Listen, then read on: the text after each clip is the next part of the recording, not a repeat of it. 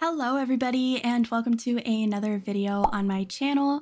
I know I just posted, but I feel like I have to make it up to you guys with another build. So I'm here today doing this build for you. I mentioned it in my last speed build, but this is a kind of minimalist style tiny home that I did. It fits under the mid-range category of home sizes, tiny home sizes. I'm not quite sure. I think isn't it just tiny home? I think because there's micro home and tiny home and small home. So this is a tiny home officially. I think it ends up being like 63 tiles or something like that.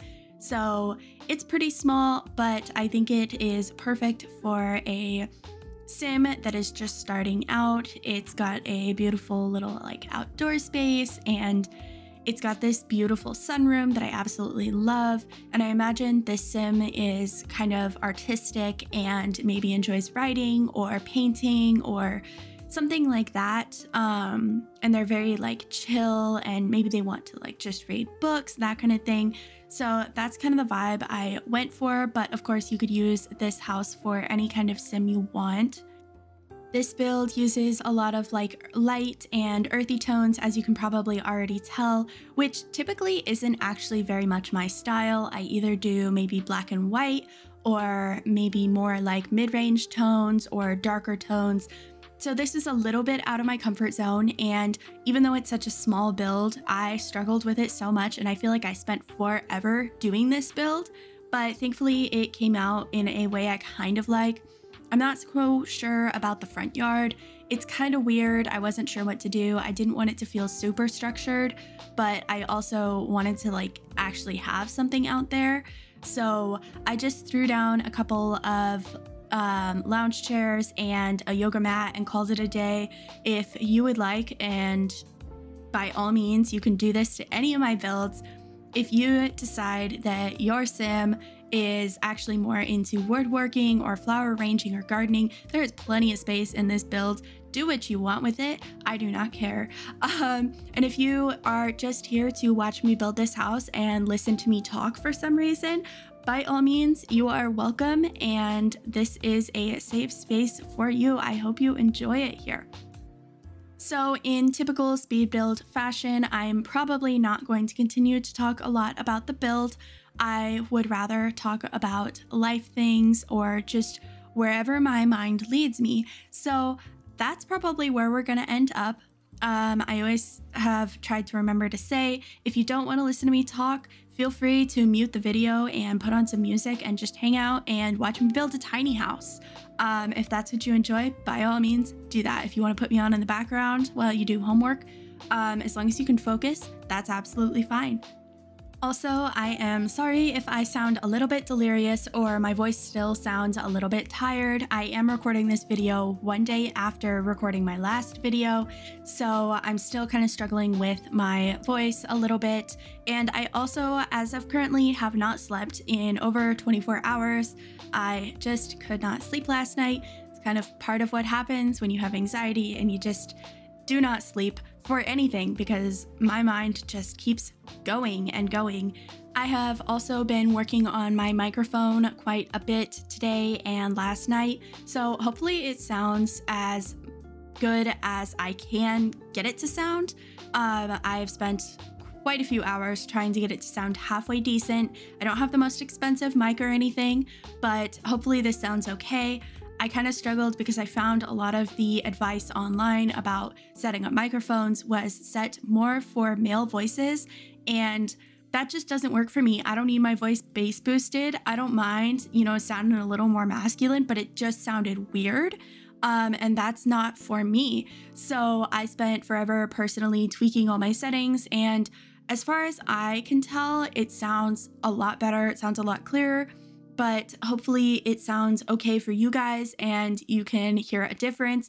If not, please don't be mean to me in the comments. I am sensitive, but hopefully, we won't even have to deal with that because it just sounds great. Just tell me it sounds great in the comments. One other thing I wanted to tell you guys about, I have an exciting kind of project thing coming up, and I'm not going to tell you guys what it is yet. You should see a community post pretty soon.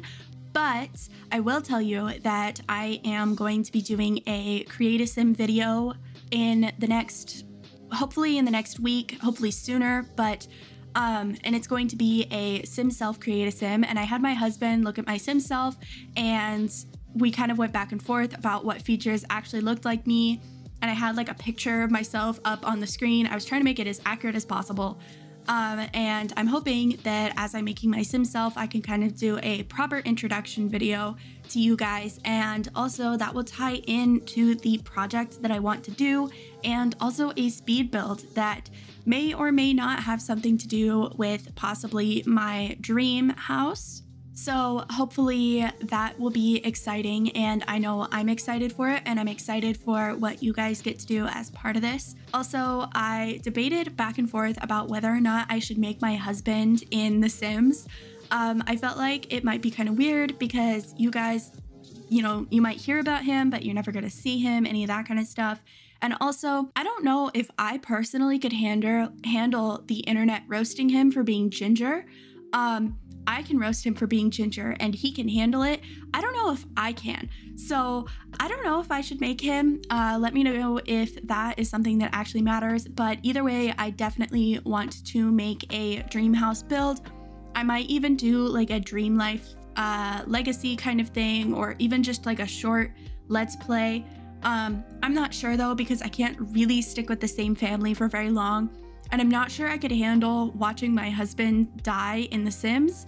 I don't think that would go well for me. And like, I would have to make my dogs, and then my dogs would, I don't think I could, I don't know how well I could handle that.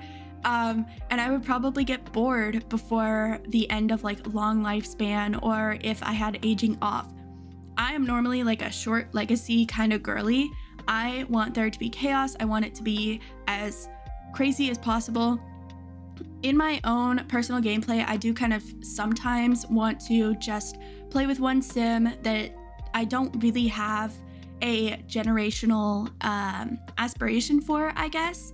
I am not in a rush to get my sim to get married or have kids like I normally am in a short lifespan, or even just a normal legacy. Instead, I do sometimes like to just enjoy playing with my sim where it's really slow and realistic, and I make my sim, you know, take baths and do yoga and, you know, that kind of stuff. But honestly, I think that would be too slow paced for an actual let's play, and that's just kind of what I do at the end of a long day to chill. And for some reason, I can never do it for more than a couple hours with the same sim. I kind of get bored, even though it's really calming and really nice for me to do. I do eventually want to move on. So really, me doing that in my own personal time ends up being like 2 hours of making a sim and a house, and then playing with the sim for another like hour and a half. And then I'm done, and I never open the save again. And I have so many saves with just like random sims that I like see, and I'm like, oh, I remember that sim, but I'm never gonna open the save again. I end up deleting saves after I haven't opened them for a very long amount of time, because even though I have 2 terabytes of storage on my PC, it never seems to be enough. I feel like between all of the screenshots I take and all of the Photoshop work I do and graphic design work I do, and also just like all of the games I have and the custom content I have, I run out of storage really quick. I actually ordered a SSD, a second one, for Cyber Monday, so hopefully that will be here soon, and then I can just put more stuff on my computer that I don't need. I feel like I'm a hoarder with computer stuff sometimes.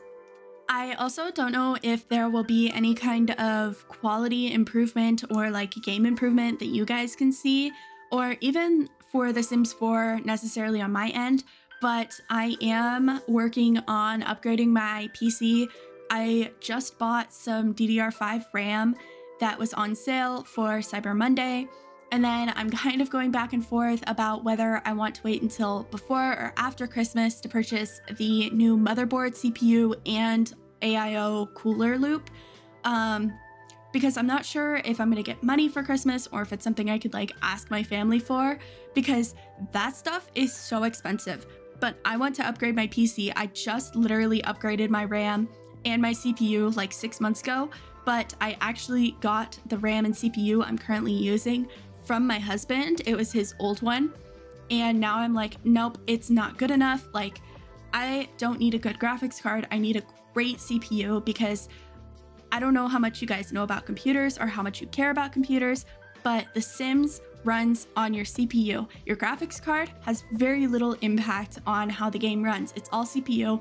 And that's why, like, specifically The Sims 3, it can run terrible, partially because the game engine is bad, but also because it will just eat up your CPU usage. I have like a pretty good CPU, but I'm always at 100% when I'm loading into The Sims 3 after literally like 30 days of gameplay. So every time I play The Sims 3, I feel like so much of my time is spent like cleaning my saves and then having to move the family I'm currently playing to a new save every 30 in-game days or whatever it is.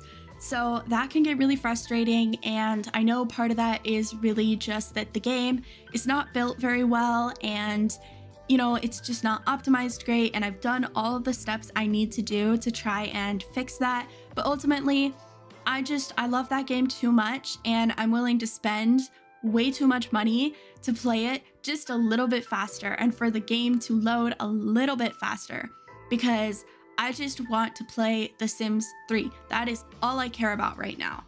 Although, like I said, I have been on more of a Sims 4 kick for the past probably 2-3 weeks. I hadn't picked it up since right after high school years. I played with high school years for like a week, and it was super broken at the time. And so I just got really frustrated, and none of my mods were working, and the XML injector was still broken. And so I was just like, you know what?